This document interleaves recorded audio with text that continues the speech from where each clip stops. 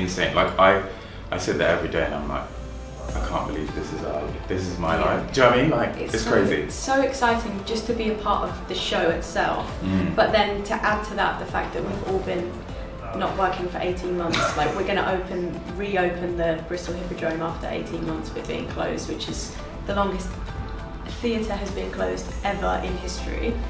It's so exciting, and it feels like we've been working up to it and up to it and up to it, and to have people actually like watching it is going to be electric. I think. Well, Beauty and the Beast is really special to me. It's been part of my life for a long time. I keep going back to it.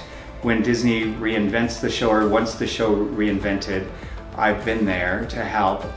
This time I'm directing it and choreographing, which is crazy, but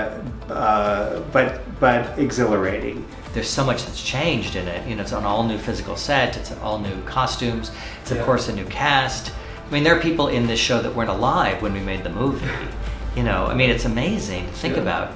I love Beauty and the Beast. I love what it says, I love what it's about. And I was thinking about the character of Belle and how she has changed in the eyes of a generation that grew up with her, right? And I knew that we wanted to start it in this country. Not just because I love working here, but it seemed like a smart business decision. And then, as we were working on it, of course, these conditions changed dramatically. And then it became really apparent to me that this is a story about this time.